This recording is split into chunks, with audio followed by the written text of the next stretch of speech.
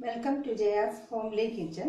ഇന്ന് ഞാൻ പച്ച മാങ്ങ ഉപയോഗിച്ച് ഒരു ചാട്ടാണ് തയ്യാറാക്കുന്നത്. ഇതിനു വേണ്ട ഇൻഗ്രീഡിയൻസ് എന്തൊക്കെയാണെന്ന് നോക്കാം.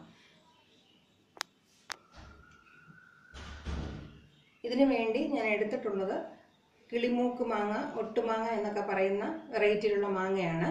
അത് നന്നായിട്ട് ക്ലീൻ ചെയ്ത് നീളത്തിൽ തോല് കളഞ്ഞിട്ട് ഇങ്ങനെ നീളത്തിലുള്ള പീസായിട്ട് കട്ട് ചെയ്ത് വെച്ചിട്ടുണ്ട്. ഇത് ചെറിയ ഒരു മധുരം വരുന്ന ടൈപ്പുള്ള മാങ്ങയാണ് എടുത്തിട്ടുള്ളത്. അതാണ് ഇതിന് കുറച്ചും കൂടെ ടേസ്റ്റ് ഉള്ളത്. പിന്നെ വേണ്ടത് 50 ഗ്രാം ശർക്കര, ആവശ്യത്തിന് ഉപ്പ്, 1.5 ടീസ്പൂൺ മുളക് പൊടി, 2 ടീസ്പൂൺ വെളിച്ചെണ്ണ, കുറച്ച് വെള്ളം. പാൻ ചൂടാകുമ്പോൾ വെളിച്ചെണ്ണ ഒഴിച്ചു കൊടുക്കുക. വെളിച്ചെണ്ണ ചെറുതായിട്ട് ചൂടായി തുടങ്ങുമ്പോൾ ഈ എടുത്തു വെച്ചിരിക്കുന്ന മാങ്ങ അതിനകത്ത് ചേർത്ത് കൊടുക്കുക.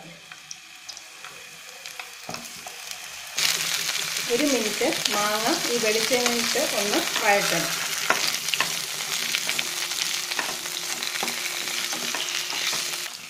ഒരു മിനിറ്റ് ചെറുതായിട്ടൊന്ന് വാട്ടിയതിന് ശേഷം ഇതിനകത്ത് എടുത്തു വെച്ചിട്ടുള്ള മുളക് പൊടിയും ഉപ്പും ചേർത്ത് കൊടുക്കുക.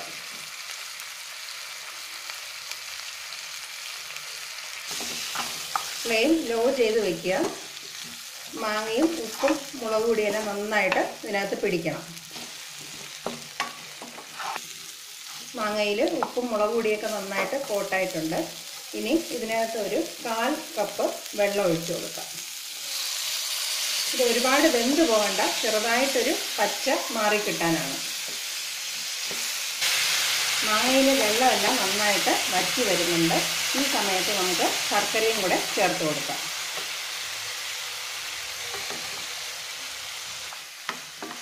ശർക്കരയും കൂടെ ചേർത്ത് ഇതിനകത്ത് നന്നായിട്ട് ഉരുകി പിടിച്ച് വരണം.